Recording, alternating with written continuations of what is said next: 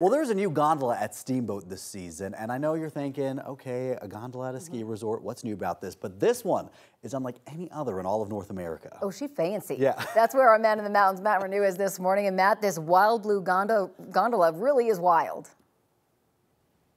It really is, Corey, Jordan. Good morning. And something that's definitely different, than what we've seen before. Steamboat's been working on this gondola for the past 3 years in sections. That first section was done last year at the lower half. Now the second section at the upper half is finished, and they have a 10-person gondola that is now the longest and fastest in North America.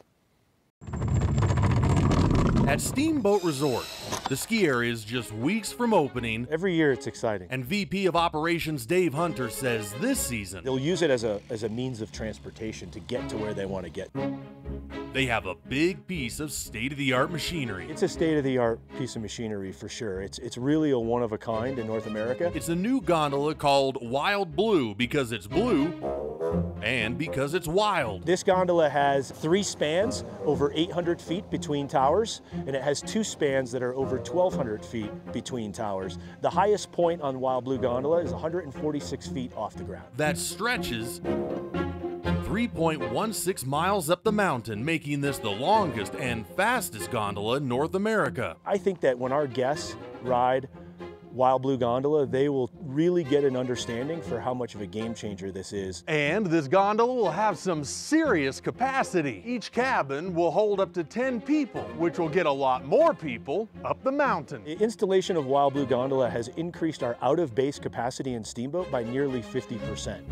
Wild Blue can also be used to download in case you don't want to ski down the mountain. And at the end of the day, Wild Blue Gondola has 100% downloading capabilities, which Dave says will make Wild Blue a wild ride when this season gets moving. And the Wild Blue Gondola is really one of a kind in North America.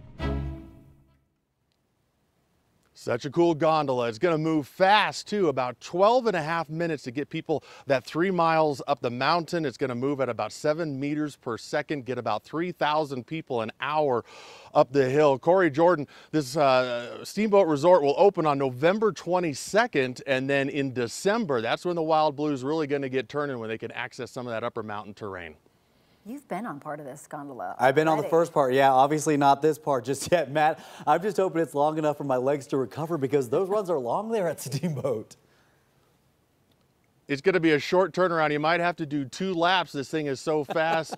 Jordan, the only thing they didn't do right here is put flames on these cabins. Yeah, exactly. Also, that was a lot of Matt Renews. We can never have enough Matt Renew. Right? And if you've got 10 Matt Renews in your gondola cabin, you don't want that to be a long ride. That's a good point. All right, Matt. Thank you.